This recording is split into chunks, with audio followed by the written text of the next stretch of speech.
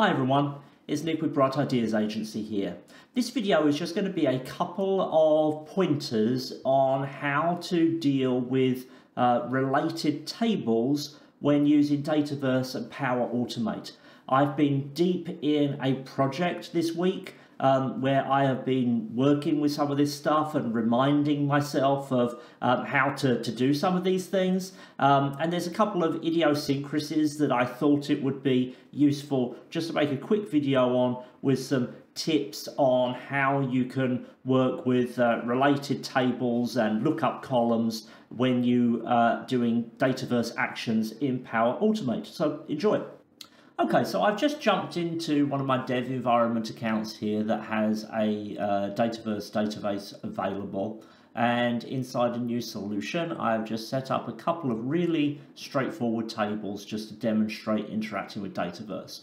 So I've got one employee table which has got the name of employee, their role, and then a lookup to a location table, and then my location table has a bunch of other information: the name of the location, the city, the country, and the capacity.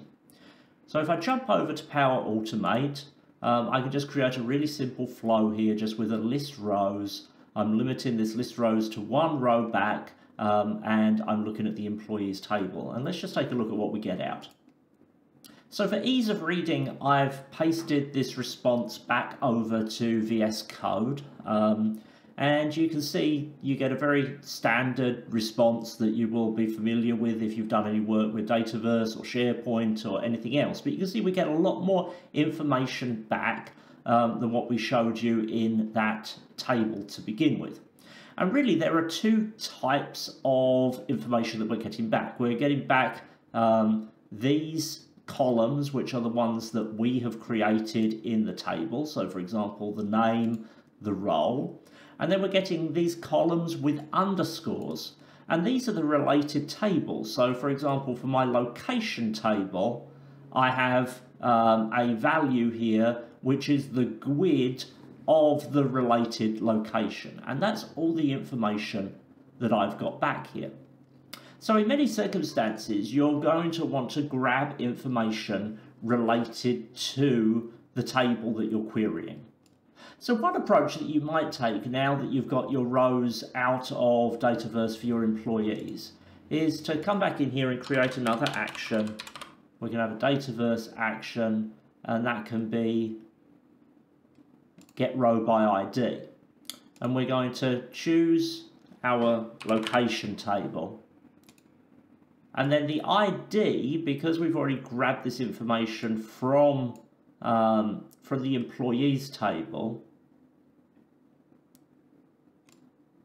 we can actually use this location value. And this puts it in an apply to each, because always that value is an array that we're getting back from the list rows. So even though we've just limited this to one row right now, this could be 5,000 rows. So Power Automate helpfully puts this in an apply to each. And so what we're going to do here is just exactly the same. I'm going to put a compose action in here, and I'm just going to grab the output from my get a row by ID.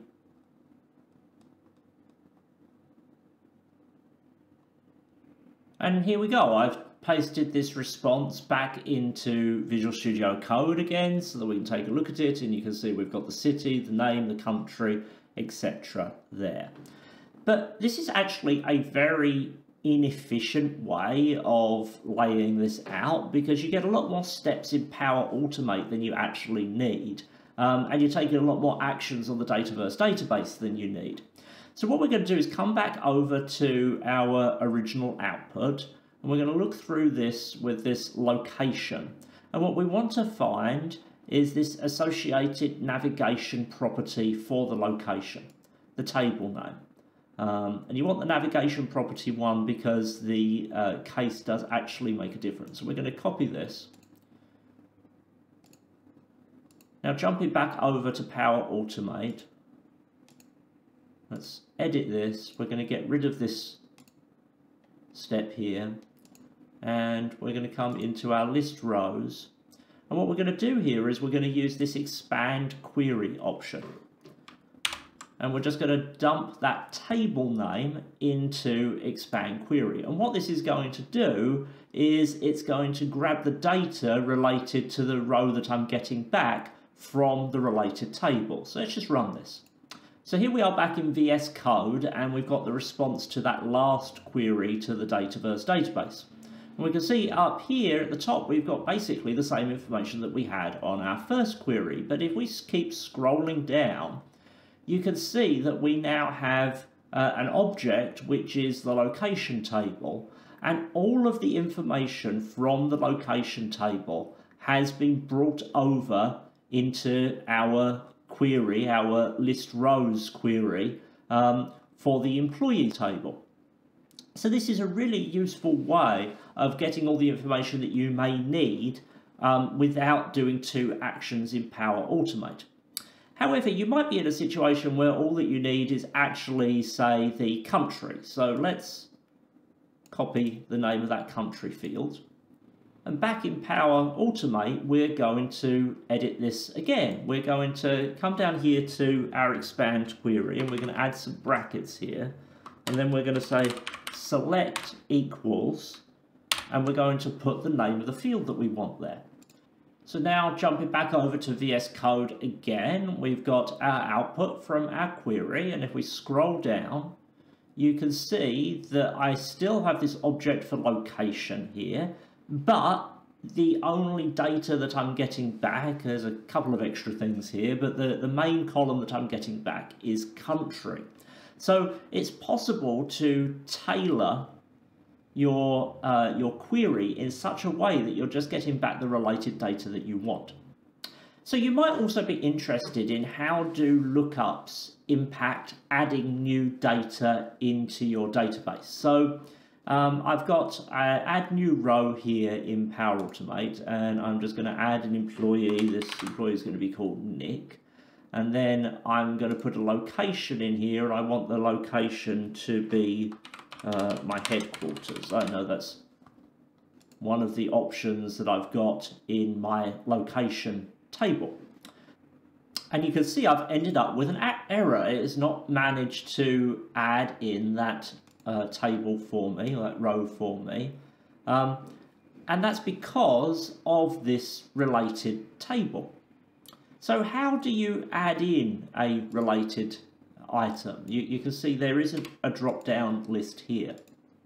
So if we jump back over to VS Code, we're going to take a look at the edit link that we have for our location. You can see the location here is the one with the United Kingdom location. But we have an edit link here of the table and then the GUID of the item. So we're just going to copy this, jump back over to Power Automate, and we're going to put a slash, and then we're going to put in that edit link that we just grabbed. And let's save this, test it. And here we go, our flow has run successfully, and we've added our item into our Dataverse database. So when you're dealing with adding in rows that include those lookups, you need to make sure that you know the table that is related to and the GUID of the item that you are looking to add in, and then that gives you all the information you need to be successful with dealing with adding lookups into your Dataverse using Power Automate. So hopefully this has given you a couple of pointers on some things that may be a little bit confusing when it comes to using Dataverse with Power Automate. If this has been useful to you, then please do give the video a like and do subscribe to the channel to see more content like this. Until next time, bye bye.